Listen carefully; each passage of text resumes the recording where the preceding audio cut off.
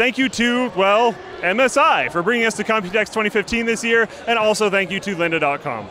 All right, guys, welcome to the MSI booth, where we will be checking out the GT72 2QE Dominator Pro in either the Tobii iX version or the G-Sync version. Now, the basis for this laptop already exists out in the market. You can already buy it. It has a 5th generation Broadwell 5700 HQ processor, a 980M from NVIDIA for the graphics. It has 4 M.2 slots, one 2.5-inch slot with a 1 terabyte hard drive in it. You can RAID 0 those 4 M.2 slots. It has a 1080p screen, all that good stuff. What's new about these two models is that in the G-Sync model, fairly self-explanatory, it comes with G-Sync, and in the Tobii model, you have Tobii eye tracking.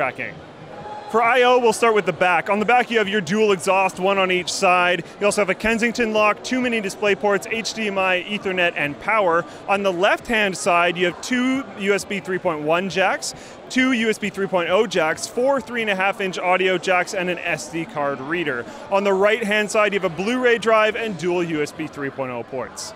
What's new in both of these units is the Nahamic audio processing software and killer networking 1535 wireless AC.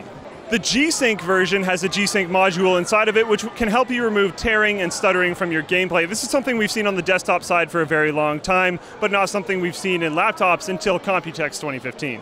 The Tobii iX version does not have G-Sync technology, but has the Tobii SteelSeries eye tracking technology in it. You can actually see right on the bottom of the bezel those 3 little red lights. That's your Tobii eye tracking. Now, I've released a video of Tobii eye tracking from CES, I think a year or 2 ago, when it was still under development.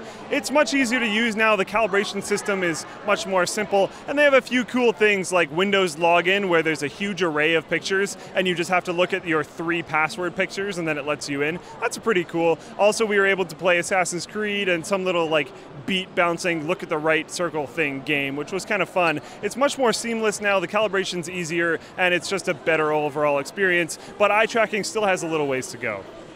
And speaking of little ways to go, the G-Sync version of this laptop will be available very soon, and the Tobii iX version of this laptop will be available not this year, but probably early sometime next year. All right, guys, let me know what you think about these two laptops in the comments down below or on Twitter at Luke_LAFR. Also, thank you to, again, MSI for bringing us to Computex this year. If you want to see all the rest of their stuff that they brought to the show, check out the link in the video description down below, including their laptops with Broadwell processors. Also, thank you to lynda.com. Check out their link, lynda.com/Computex, to get a 10-day free trial and start learning today.